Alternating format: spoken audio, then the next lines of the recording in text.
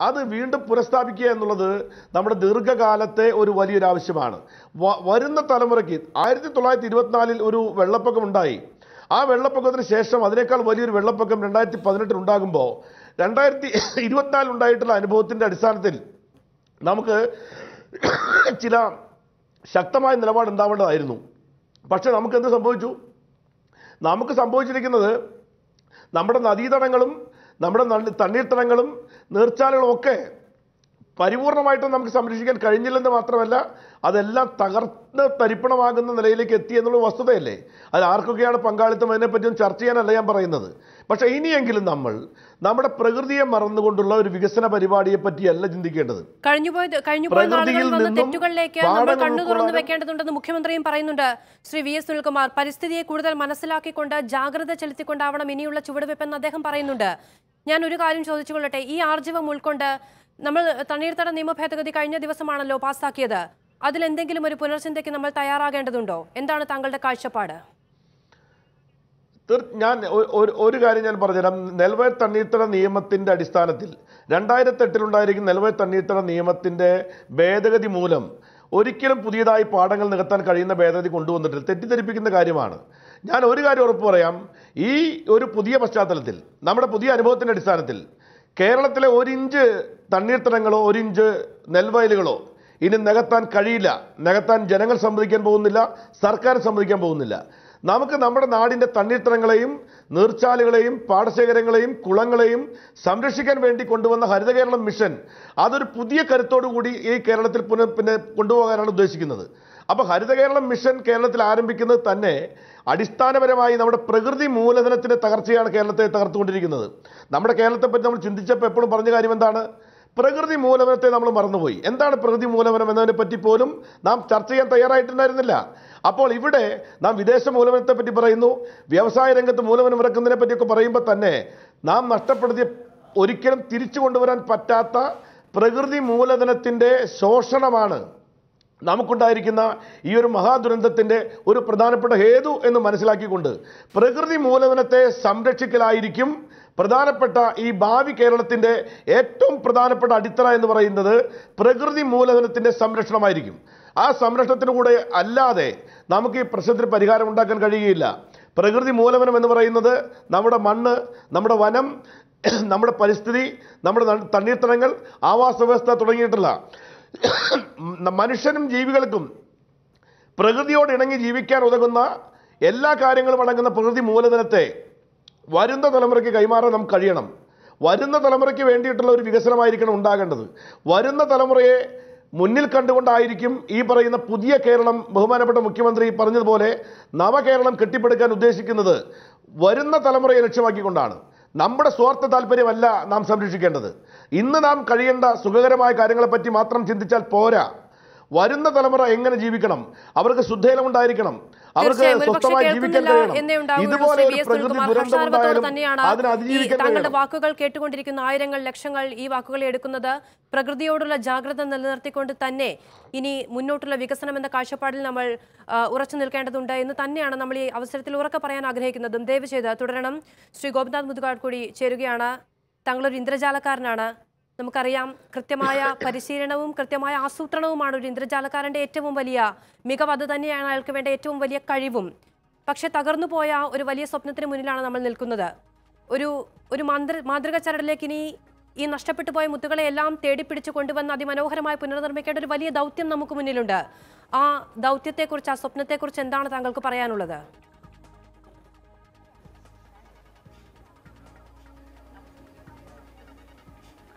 തീർച്ചയായിട്ടും ഈ പറഞ്ഞ വാക്കിൽ തന്നെ ഉണ്ട്, തകർന്നുപോയ ഒരു സ്വപ്നം എന്ന് പറഞ്ഞു. ഞാൻ പറയുന്നത് യഥാർത്ഥത്തിൽ ഒരു സ്വപ്നം ഇപ്പോൾ ഉണരുകയാണ് ചെയ്തിരിക്കുന്നത്. നമ്മുടെ മുഖ്യമന്ത്രിയും സംസ്ഥാന ഗവൺമെൻറ്റും പ്രഖ്യാപിച്ചിരിക്കുന്നത് ഒരു നവകേരളം എന്നുള്ളൊരു സങ്കല്പമാണ്. നമ്മളെല്ലാം കൊതിച്ചുകൊണ്ടിരിക്കുന്നത് ഇതാണ്. ഒരു ഇന്ദ്രജാലം സംഭവിക്കണം നമ്മുടെ കേരളത്തിൽ, ഒരു മാജിക്ക് സംഭവിക്കണം. ഈ സംഭവിച്ച പ്രളയം എന്ന് പറയുന്നത് തീർച്ചയായിട്ടും നമ്മളെല്ലാവരും ഒരുപാട് വേദനിച്ചു, ഒരുപാട് ആളുകൾ മരിച്ചുപോയി, ഒരുപാട് ആളുകൾ അനാഥരായി, ഒരുപാട് പ്രശ്നങ്ങളുണ്ടായി. പക്ഷേ തീർച്ചയായിട്ടും ഏതൊരു പരാജയത്തിൽ നിന്നും നമുക്ക് പാഠങ്ങൾ പഠിക്കാനുണ്ടാവും. ഇതിവിടെ നമുക്ക് ഈ പാഠങ്ങൾ പഠിക്കാനുള്ള ഏറ്റവും നല്ലൊരു അവസരമായിട്ടാണ് ഈ പ്രളയത്തിനെ നമ്മൾ കണക്കാക്കേണ്ടത്.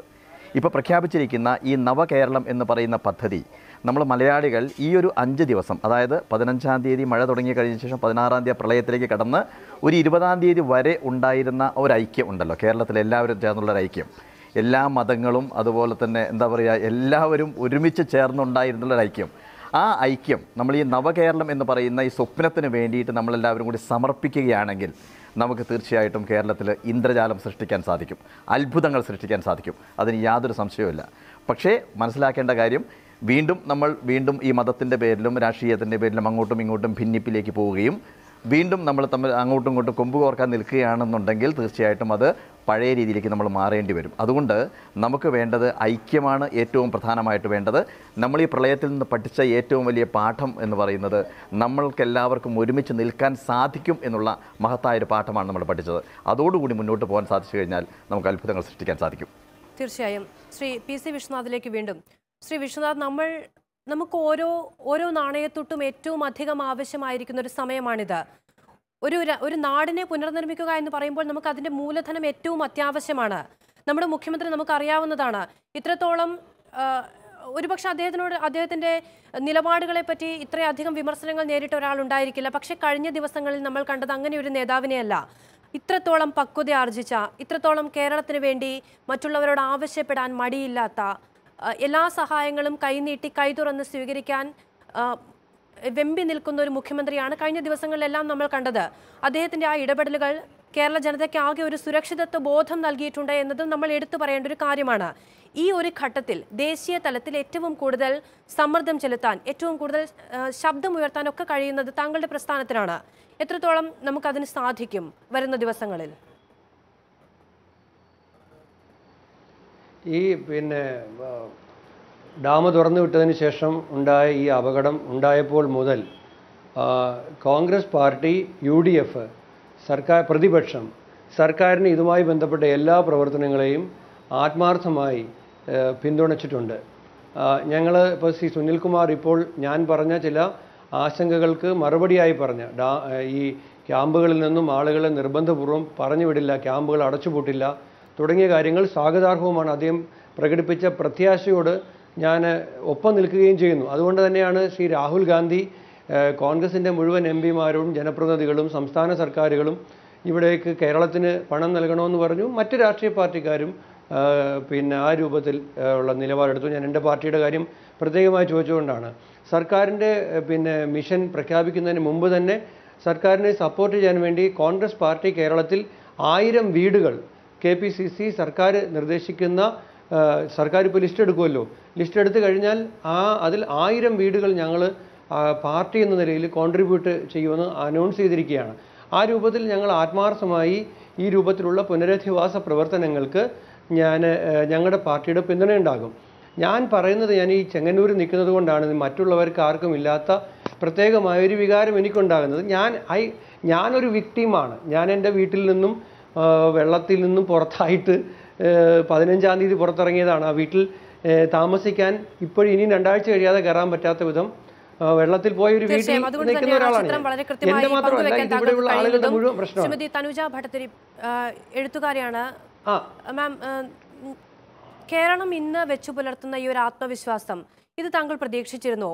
ഒറ്റക്കെട്ടായി നിൽക്കുന്ന, പുതിയ സ്വപ്നങ്ങളിലേക്ക് ഒരുമിച്ച് ചുവടുവെക്കുന്ന ഈ ഒരു കേരളം നമുക്ക് എത്രത്തോളം ഈ ഒരു വലിയ വിജയം, ഈ ഒരു വലിയ തിരിച്ചുവരവ് സാധ്യമാകാമെന്ന് പ്രതീക്ഷ നൽകുന്നുണ്ട്?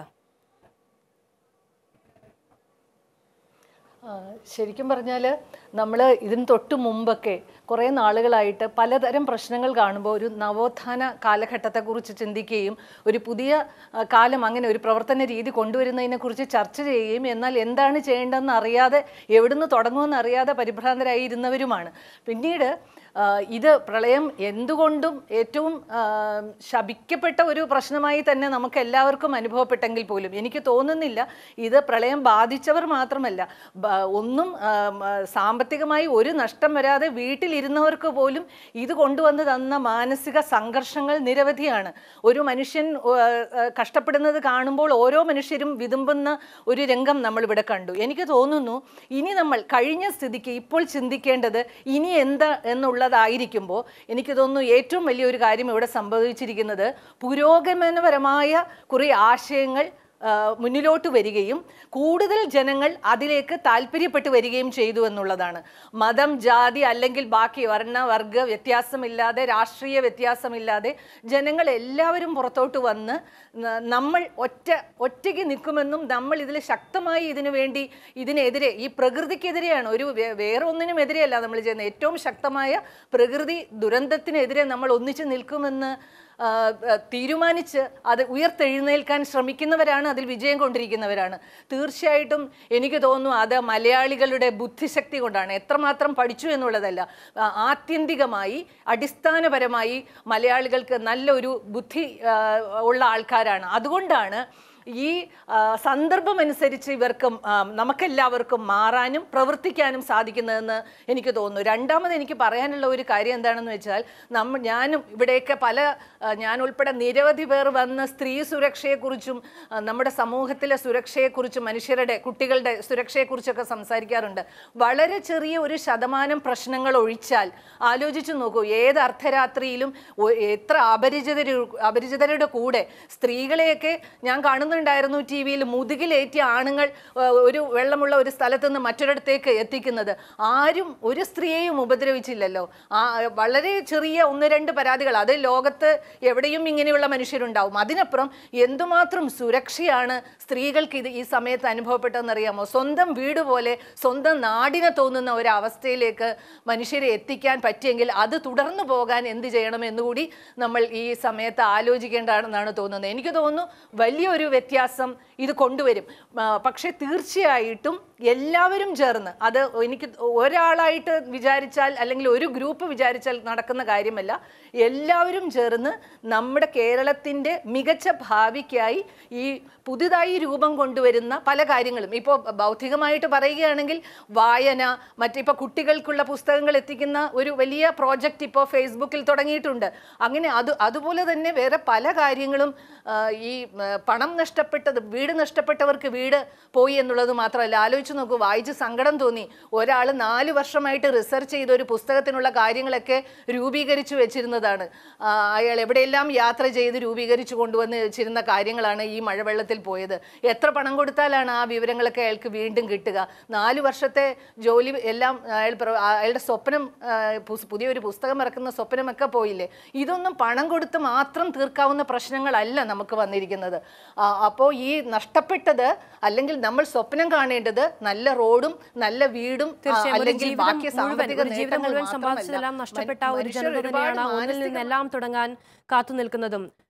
മറ്റ് 2 അതിഥികൾ കൂടിയുണ്ട് ഈ ചർച്ചയിൽ, ശ്രീ റോഷി അഗസ്റ്റിനും ചാൾസ് ജോർജും. അവരിലേക്ക് കൂടി തിരികെ എത്താം ഇടവേളയ്ക്ക് ശേഷം.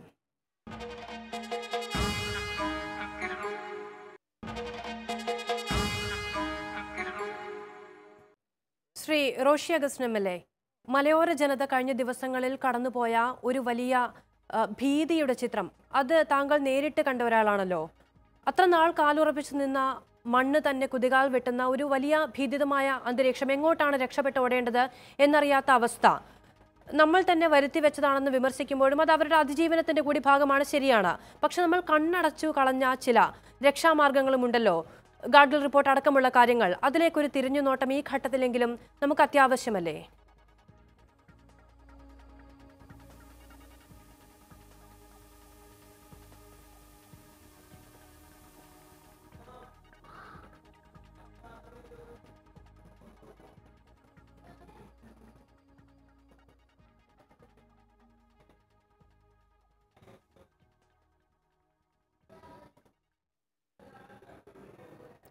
ശരി, സാങ്കേതിക തകരാറുണ്ട്, തിരിച്ചു വരാം താങ്കളിലേക്ക്. ശ്രീ ചാൾസ് ജോർജ്, താങ്കൾ എപ്പോഴും മത്സ്യത്തൊഴിലാളികളുടെ ആവശ്യത്തിന് വേണ്ടി, അവരുടെ അവകാശങ്ങൾക്ക് വേണ്ടി വളരെയധികം സംസാരിക്കുന്ന, വളരെ ഒച്ചയുയർത്തുന്ന ഒരാളാണ്. പക്ഷേ അപ്പോഴെല്ലാം നമ്മൾ അവർക്ക് വലിയ പങ്കാളിത്തം നമ്മുടെ സമൂഹത്തിൽ ലഭിച്ചിട്ടുണ്ടോ എന്നുള്ളതും വലിയ ചോദ്യം തന്നെയാണ്. പക്ഷേ ഈ കഴിഞ്ഞുപോയ ദിവസങ്ങളിൽ കേരളം രക്ഷകരായി കണ്ടതും കേരളത്തിന്റെ രക്ഷയിലേക്ക് തുഴയെറിഞ്ഞതും എല്ലാം അവർ തന്നെയാണ്. അവരുടെ കൈക്കരുത്തിന്റെ ബലത്തിലാണ് ഒരു പക്ഷേ ഇത്രയധികം ജീവനുകളെ നമുക്ക് രക്ഷിച്ചെടുക്കാൻ കഴിഞ്ഞതും. ആ ഒരു സഹോദര മനോഭാവം, ആ ഒരു സമത്വം, അത് വരും ദിവസങ്ങളിലും നമുക്ക് വലിയ തോതിൽ ആശ്രയിക്കേണ്ടി വരുന്നൊരു കാര്യം തന്നെയാണ് ഈ കേരളത്തിന്റെ പുനർനിർമ്മാണത്തിനടക്കം. പക്ഷേ അവസാന നിമിഷങ്ങളിൽ അവർ തന്നെ പലപ്പോഴും പരാതി പറയേണ്ട ചില കാര്യങ്ങളുണ്ടായി. പക്ഷെ മുഖ്യമന്ത്രി ഉറപ്പ് നൽകുന്നുണ്ട്, വെറുതെ അങ്ങനെ പറഞ്ഞു വിടില്ല, ശരി എന്നാൽ പിന്നെ പൊയ്ക്കോളൂ എന്ന രീതിയിൽ പറഞ്ഞു വിടില്ല എന്ന്. കേരളത്തിന്റെ ഈ പുനർനിർമ്മാണത്തിൽ എന്ത് സംഭാവനകൾ ആ വലിയ ജനവിഭാഗത്തിന് നൽകാൻ കഴിയുമെന്നാണ് താങ്കൾ കരുതുന്നത്?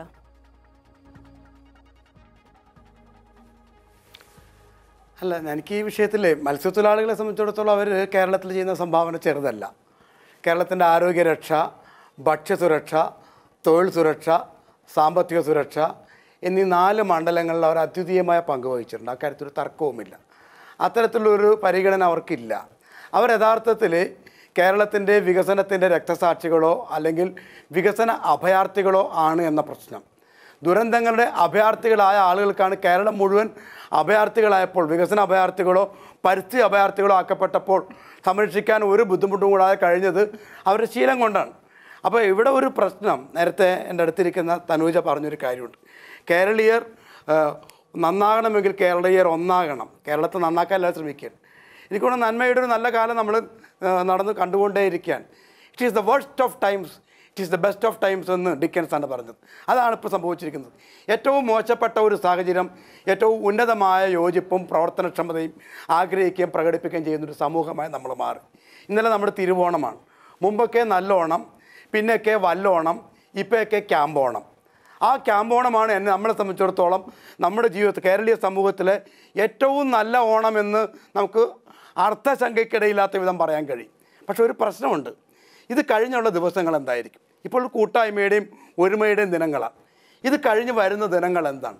ഓരോരുത്തരും വീടുകളിലേക്ക് പോവുകയാണ്. വീടായി, കുടുംബമായി, പ്രാരാബ്ധമായി, വ്യക്തികളായി, വൈയക്തികമായ തീരുമാനങ്ങളായി. പിന്നെ വരുന്ന പുനഃസംഘാടനം വരില്ല. ഇവിടെ യഥാർത്ഥത്തിൽ 4 ഘട്ടങ്ങളിലായിട്ട് ഈ പ്രവർത്തനം പോകുന്നു. 1 റെസ്ക്യൂ, 2 റിലീഫ്, 3 റീഹാബിലിറ്റേഷൻ, 4 റീകൺസ്ട്രക്ഷൻ, സർവ്വപ്രധാനമായ 5ാമതൊരു 6 കൂടിയുണ്ട്, അത് റീതിങ്കിങ്. നമ്മുടെ ഇതപര്യന്തമുള്ള നമ്മുടെ വികസന പരിപ്രേക്ഷ്യം, നമ്മുടെ നയങ്ങൾ, നമ്മുടെ നടപടികൾ നാം പുനഃപരിശോധനയ്ക്ക് വിധേയമാക്കാതെ ഒരു പുതിയ കേരളം ഉണ്ടാക്കാൻ നമുക്ക് കഴിയില്ല. ഒരു സംശയവുമില്ല. പ്രത്യേകിച്ച് വലിയ കൂട്ടായ്മ, വലിയ സാഹചര്യം, വലിയ കൂട്ടായ്മ ആവശ്യപ്പെടുമ്പോൾ ഇനി അങ്ങോട്ടത് മാറാൻ പോവുകയാണ്. മാത്രമല്ല, കേരളം നേരിടാൻ പോകുന്ന ഏറ്റവും വലിയ വിഷയം എന്താണ്? ഇപ്പോൾ വീടുകൾ പുതുക്കി പിടിക്കേണ്ട, കേരളത്തിൻ്റെ തൊഴിൽ മേഖലയെ അപ്പാടെ തകർന്ന് തരിപ്പണമായി. 45 ലക്ഷം വരുന്ന പരമ്പരാഗത തൊഴിലാണ്. മത്സ്യം മാത്രമല്ല, പരമ്പരാഗത തൊഴിലുകൾ മുഴുവൻ നഷ്ടപ്പെട്ട് കഴിഞ്ഞിരിക്കുന്നു. കൃഷിയെക്കുറിച്ച് നേരത്തെ പറഞ്ഞു. കൃഷി ഇറക്കിയവർക്ക് അതിനുണ്ടായ കാശ്, കടം വാങ്ങിയ കാശ് അടയ്ക്കാൻ പറ്റില്ല. പുതിയ കൃഷി ഇറക്കാൻ പൈസ ഇല്ല. എത്ര വർഷം വേണ്ടതും. Shri P C Vishwanath, Shri Roshy Augustine താങ്കളിലേക്ക് വരാം. അതിനു മുമ്പ് ശ്രീ പി സി വിശ്വനാഥ്, ഒരു ദുരന്തം ഉണ്ടാകുമ്പോഴാണ് നമ്മൾ എത്രത്തോളം അലക്ഷ്യമായാണ്, എത്രത്തോളം ഒരു പ്ലാനിങ് ഇല്ലാതെയാണ്, തയ്യാറെടുപ്പില്ലാതെയാണ് ജീവിച്ചത് എന്നുള്ളൊരു യാഥാർത്ഥ്യ ബോധം നമുക്കുണ്ടാകുന്നത്.